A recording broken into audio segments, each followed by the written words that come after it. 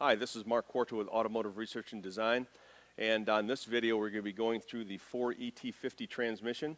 And what we want to do is we want to take a look at the drive motor and some of the very unique things about the drive motor and its associated lubrication and speed and directional sensing systems.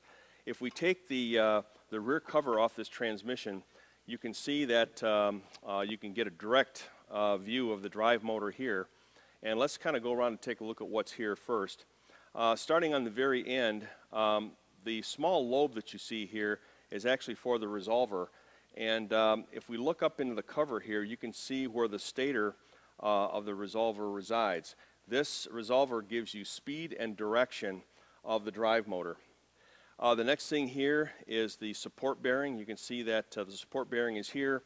And then on the inner race side, you can see it's up here in the cover. So that then supports the drive motor on the end. As we continue to move in, here are the end turns of the stator.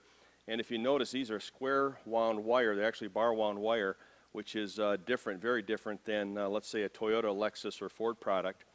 And then if we move in here, you can see this ring right here. This is actually an oil ring. Actually, what we do is we inject oil out of this ring. So there's oil that comes into this ring, and we actually squirt oil onto the end turns. And what that does, it keeps the end turns very cool. In a normal motor, the end turns run somewhere between 20 and 30 degrees C hotter than the windings that are inside of the slots of the stator. So by squirting oil onto the end turns, we actually keep it cooler, and that reduces failure modes. And then, of course, if we go to the inside, then we can see here's the housing of the drive motor here.